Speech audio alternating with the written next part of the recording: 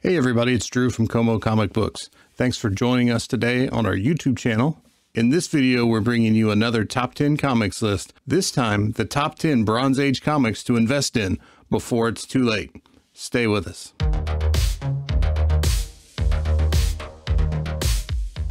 Welcome back. If we're just meeting, my name's Drew Stewart. I'm the owner of Como Comic Books. We are a Columbia, Missouri based comic book vendor, and you will find us at comic book shows and comic book conventions all around the area. Here on our YouTube channel, we bring you the best tips and tricks to take your comic collection to the next level. If you've been collecting comics for any time at all, you have noticed that in the last few years, the price or value of Silver Age comics in all grades have really jumped up. Golden Age books experienced a similar phenomenon several years ago and have been commanding premium prices for some time now. Now that Silver Age prices are hitting higher and higher values, collectors are transitioning away from the Silver Age and focusing on Bronze Age comics, and values of Bronze Age comics are now starting to really climb. If you've known me for any amount of time, you've surely heard me talk about the sense of urgency that I have and have encouraged others to have in regard to investing in or collecting Bronze Age comics sooner rather than later. We're now several years past the point when I began sharing that advice with my friends and other collectors, and it's beginning to come to a head. Bronze Age key comics are on the verge of pricing themselves out of the affordability range of several collectors. There are some books that have already priced themselves out. These are books such as Incredible Hulk 181, Amazing Spider-Man 129, and Werewolf by Night 32. These are some of the best, most highly sought after issues from the Bronze Age. The goal of this video is to kind of draw a line in the sand and say, if you are interested in collecting Bronze Age comic books or investing in Bronze Age key comic books, these are the books that I would recommend you make a priority right now before the value and expense associated with picking these books up climbs outside of the budget of the standard collector. That said, everybody has a different budget. Some of these books are certainly more accessible than others and may have a wider appeal to the general collector. Our list contains books that are accessible to a variety of collectors, whether your budget is more modest or more robust. Let's go ahead and get into the list. The first book on our top 10 Bronze Age comics to invest in now list is Marvel Spotlight number 5. This is the first appearance of Johnny Blaze and the modern Ghost Rider that most comic collectors and fans are familiar with. Marvel Spotlight 5 hit stands in August of 1972. It was written by Gary Frederick with art from Michael Plug. Next on our list is Marvel Premiere 15. This book is the first appearance of Iron Fist. I think right now is a great time to pursue Marvel Premiere 15. The Netflix show didn't really do Iron Fist any favors, and due to the moratorium between the Netflix and Disney deal kind of burning out, the characters had a bit of a resting period, and with that, the value associated with this book has come down, and it's off of its highs by quite a little bit. Marvel Premiere 15 was written by Roy Thomas with art from Gil Kane. Marvel Premiere 15 was cover dated May of 1974.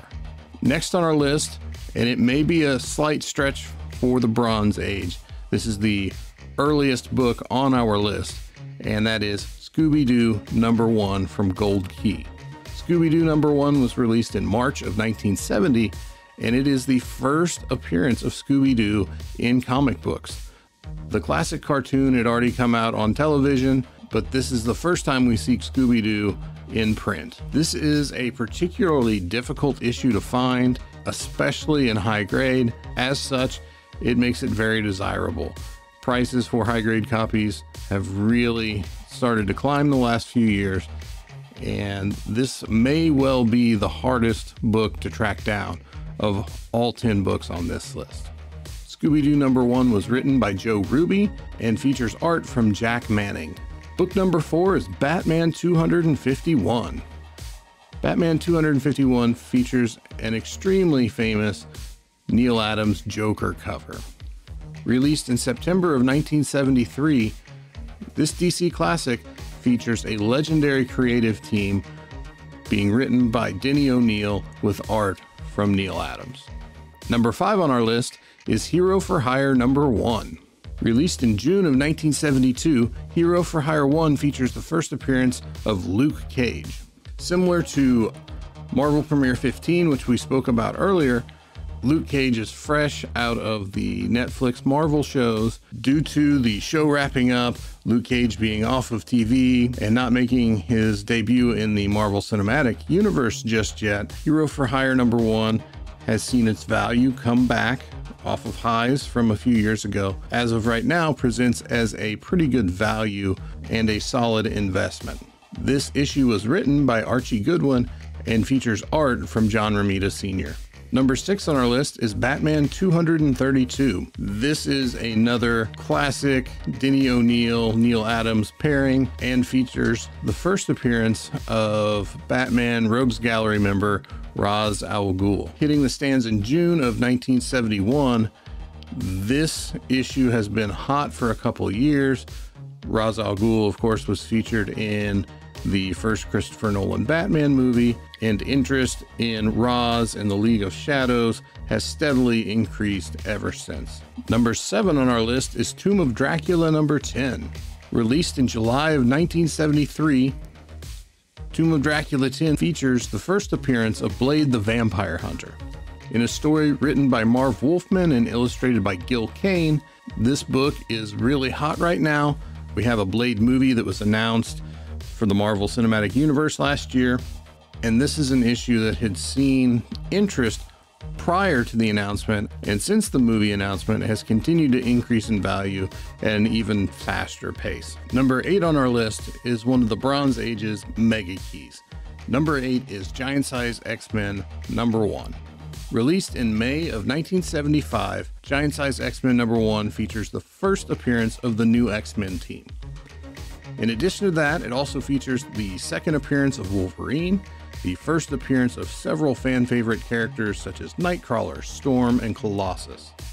Written by Lynn Wein and illustrated by Dave Cockrum, Giant Size X-Men 1 is one of the best investments you can make in a Bronze Age comic book. This can be a tough book to find in high grade due to the fact that it is a square bound issue. We all know the wonderful defects that commonly are associated with square bound books, whether it's spine splits, staples pushing through. They're just really tough to find in high grade. And you'll see that reflected in the value of Giant Size X-Men number 1. You can get lower grade, mid-grade copies that are fairly affordable, but when you start climbing into the higher grades, the price really begins to jump. That said, this book is worth every penny you can devote to it. And I'll just come right out and say it. If you can only budget for one book on this list, Giant Size X-Men number 1 should be that book. Number 9 on our list is House of Secrets 92. This issue, written by Jerry Conaway and illustrated by Bernie Wrightson, features the first appearance of Swamp Thing. Released in July of 1971, Swamp Thing would go on to become a fan favorite character, having his own TV show and later series written by Alan Moore, which is very highly regarded in the comics community. Number 10 on our list is All-Star Western number 10. Released in March of 1972, All-Star Western 10 features the first appearance of Jonah Hex. Written by John Albano, illustrated by Tony DiZuniga, Jonah Hex is one of those characters that hasn't been given a proper treatment and been effectively developed for TV or a movie. As more characters are developed for TV and for movies, the higher the likelihood is that somebody's going to dust off Jonah Hex and incorporate him into their next project. Due to that, I think All-Star Western number 10 is a worthwhile investment if you're shopping for a Bronze Age key.